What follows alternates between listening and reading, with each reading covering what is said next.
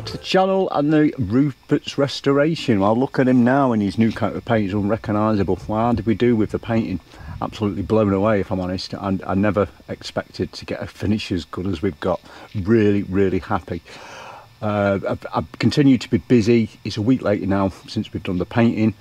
Let it go hard for 3 or 4 days, and then we've addressed some of the runs and all of the orange peel on the frame, and as you can see it looks absolutely fantastic.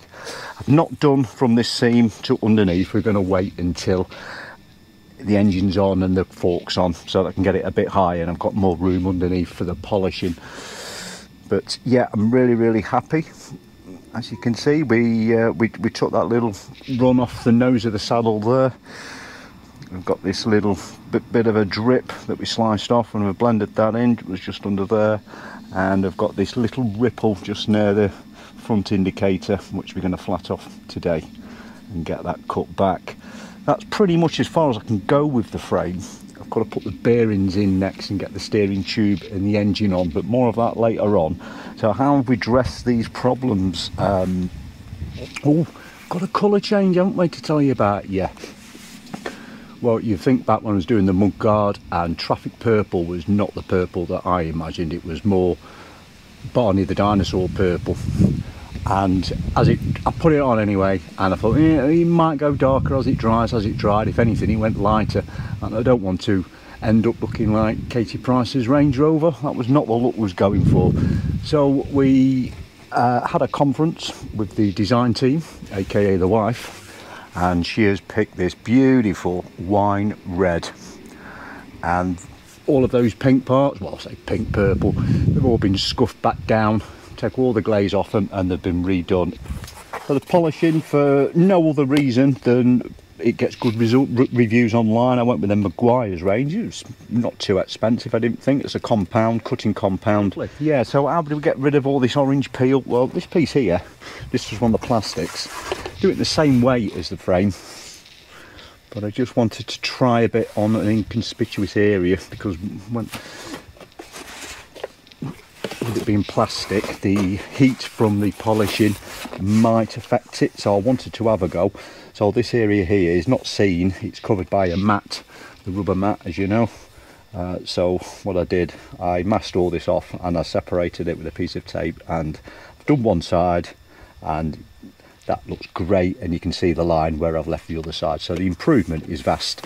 How do we get there? It's pretty much, it's just more rubbing down, wet, starting with 1,000 paper, going up to 1,500, 2,000, and then 2,500 really fine papers, and then get the compound on the polisher, and it will polish all their microscopic scratches out and leave a great finish. So we've got to do all of that to the plastics. A couple of tiny little pieces to touch up. You can see here, this was our problematic panel. There's some fish eyes here.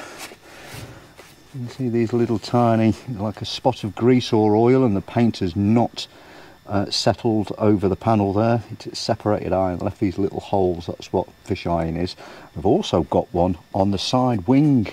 There's only one, and I've polished some of it out and it's nearly gone, but what we're going to do is use some of the original paint and just touch a blob over each of those holes. Accelerator, I'll probably maybe just put 10% in. I'm only talking about a thimble full anyway of paint in total. It's all I'm going to mix up, and then just a little dab on. And then those little dabs, and I say I've got one on the wing. I'm going to leave it 3 or 4 days, wait till it's gone half, and then slowly start rubbing it down and then polish it, and hopefully we won't even notice. So you know how I work. Let's get a tune on and get some of these plastics polished.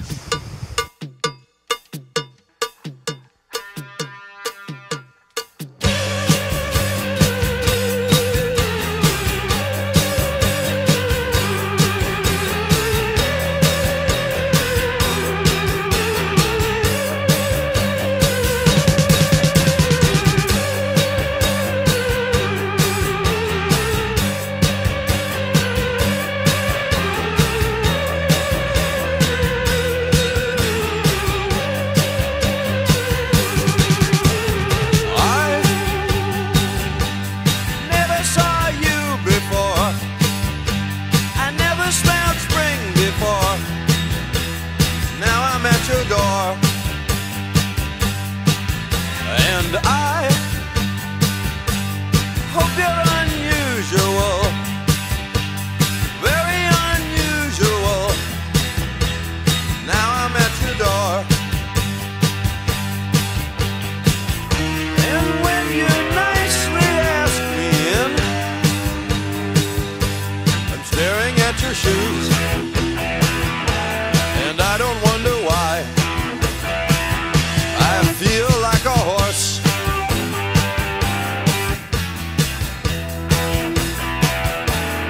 We can stray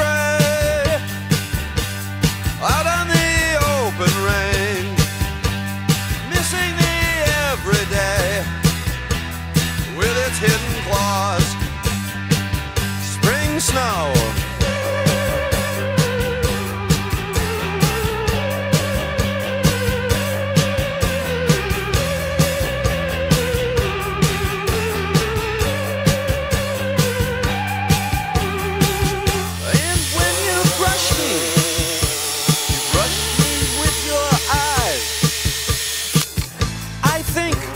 noticed that I don't wanna be a bad guy anymore. I never saw you before, but you're unusual, and now I'm at your door. I feel safe and warm. I feel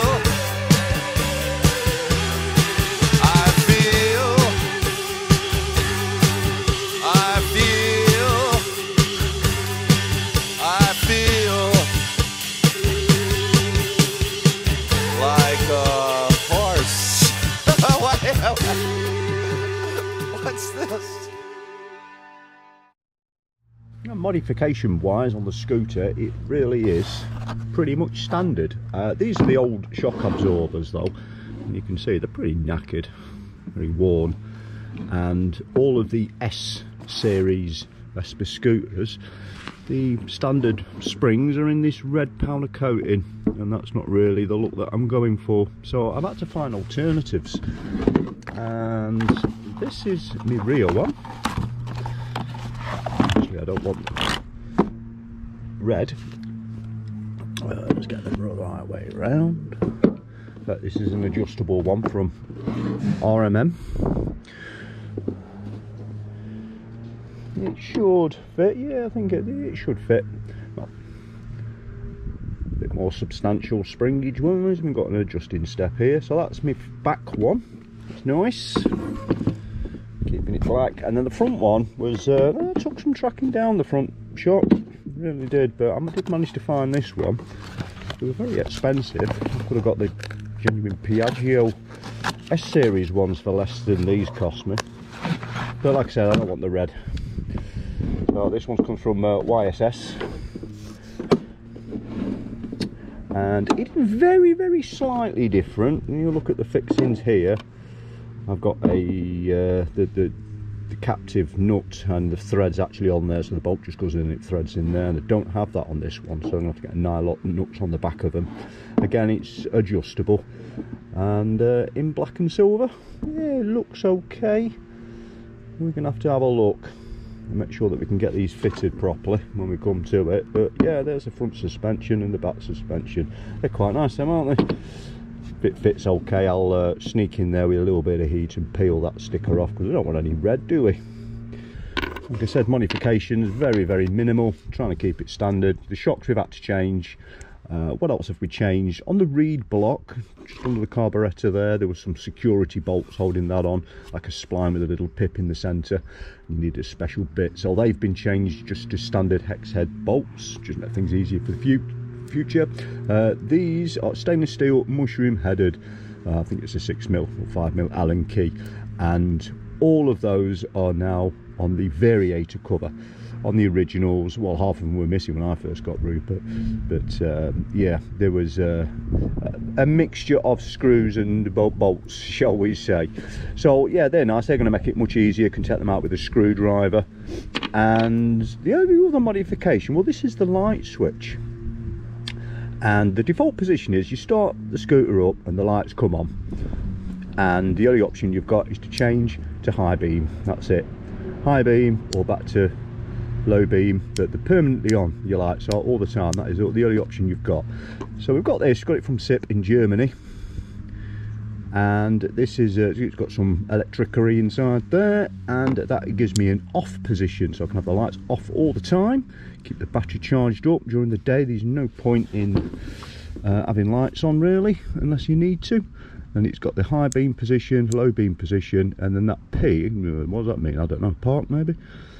But anyway, you press it and it will flash the lights, so that can make it a little bit better for the modern roads, I think. So that's a light switch modification, but that is all that we've done really. Not very much at all, keeping it pretty standard. Right then, we better get cracking, haven't we? There's Rupert's birth certificate. Got a birth marker as well. That's where the frame number is. That was rubbed back to bare metal when we did the painting, and I had a piece of tape over it. And then when we did the very last coat, I just pulled it off, just get some paint on there.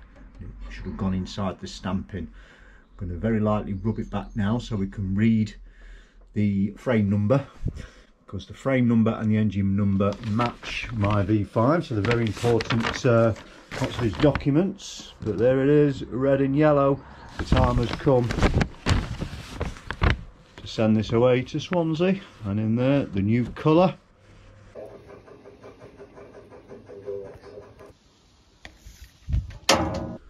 Right, let's carry on. Let's get that frame number knocked back, and then I'm thinking some clear nail varnish over the top of it to stop it rusting.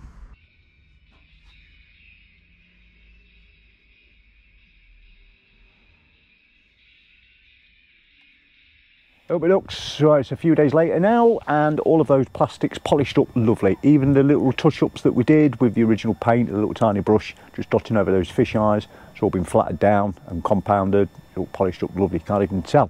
So, I've just been looking at my documents, and the MOT runs out in 5 days. Well, it's not a problem, because I'm expecting it get a new MOT easy enough. However, what I did need to do was get the bike assembled, get it on the road, and have a couple of days of riding around on it, just to see if there's any issues or a bit of a snagging list that I might have to deal with before it goes for that MOT. Once it goes to, I can book it in for an MOT once it's expired and ride it to the station, but that's all I'm allowed to do, so I'm not going to get any road time. So it means we've got to move this project on. So I've got 5 days, I want a couple of days on the road. It's going to give me 3 days. I've got to assemble the complete bike and get it on the road in 3 days. It should be easy enough. It's only putting stuff back together, and we've got every single part and everything is all furbished. So how are we going to attack it? Well, I've been thinking about it. I've had to watch episode 1 backwards, see how I disassembled it again. But we're going to get the frame out tomorrow. I'm going to cover what I can with bubble wrap so that it minimise risk of scratching. The oil tank needs to go in, the fuel tank needs to go in, the wiring loom needs to go in. Then the engine can go in. Once the engine's in, the bike can then sit on its centre stand. I've got to put the bearings in the front steering tube and get the steering tube assembled with the shock absorber, what have you. And that can go back into the frame, and then once that's on, put the handlebars on, and then we'll be able to move the bike around on its 2 wheels. To stop preparing the engine, I need to get the variator cover off so that I can get to the oil pump. So I'll just quickly take that off. So the reason I pull off the variator cover off, it's going to have to stay on until the engine is on and it's all connected up. But I've replaced the pipes off the oil pump, as you've seen, and refurbished the oil pump. When I put the oil tank in and fill that up, that oil is not going to be able to get to the pump because it's going to be airlocked, so I'm just going to have to disconnect the pipe at this end, wait till the oil flows down, and then quickly put it back on. When we just come to start the engine for the first time, I'm probably going to mix ½ a litre of fuel and oil to the correct ratio and run it on that first. So I'm going to have to wait until the bike is running to ensure the pump is running, to ensure that, get that out of the way, the little pipe, the oil is being pumped up to the carb so it can be taken into the engine. Now then, how are we going to tune this engine? There's a couple of things that you can do. I've not, like I said about modifications, I've not gone big ball kits and stuff like that. It's just bog standard. But there are a couple of things you can do. I've took the airbox off because I'm just going to remove this. This here is the inlet, 14 mil. And if you remove that, just that little snorkel,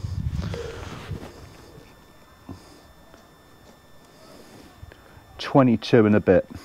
So I've certainly opened that up now, provide probably 30-40% more air into it. There's also something else that we can do. Yeah, on the carburettor, this little plate here with the holes in it, it's supposed to stop inrush noise of air. That's all I can find out, but it's quite common practice to remove that altogether and just allow more air into it. So once it's all built, we're going to have to retune it a little bit because we're going to let a lot more air in. So we'll probably have a bigger jet and we'll achieve some better performance. Right, better get some tunes on and get started with this then. Yeah, tanks in, loom in, engine in, bearings, front tube, let's go.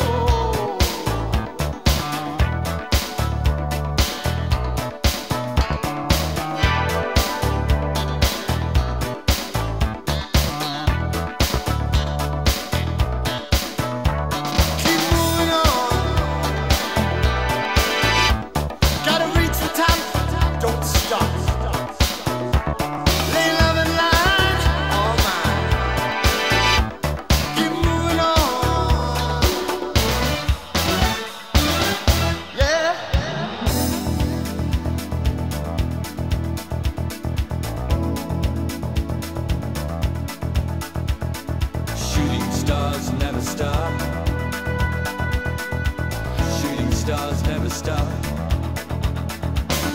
Shooting stars never stop, even when they reach the top. There goes a supernova, what a pushover.